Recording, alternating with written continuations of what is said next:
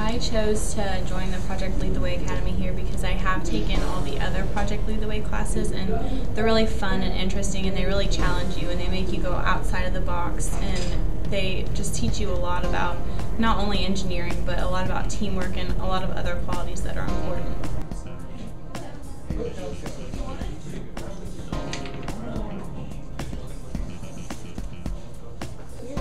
Like how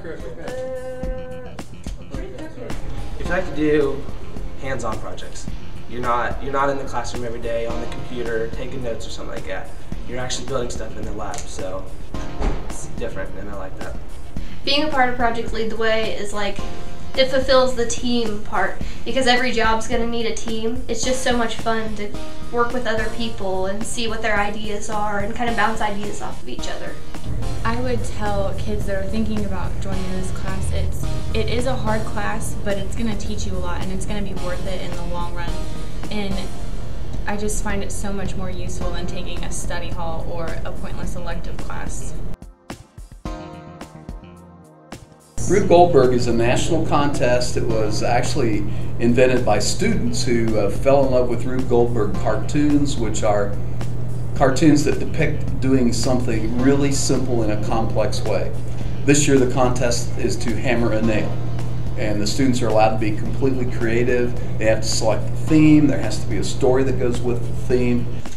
Basically, we start off with brainstorming, and it's you have to use 20 steps or more to get to a final product.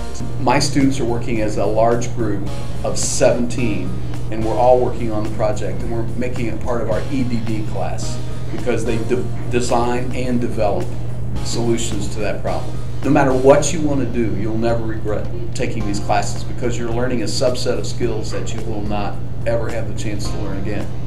And if you're an engineer, of course, it would certainly help you, but if you're not, it would help you in many ways because you'll have a whole different approach to looking at an object that you're buying or that you're considering maybe replacing or that you're going to sell or that you're going to repair. You'll have a much broader depth of understanding.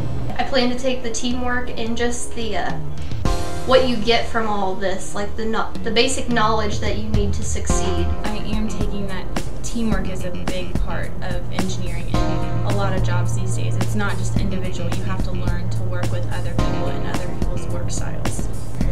There's just so much.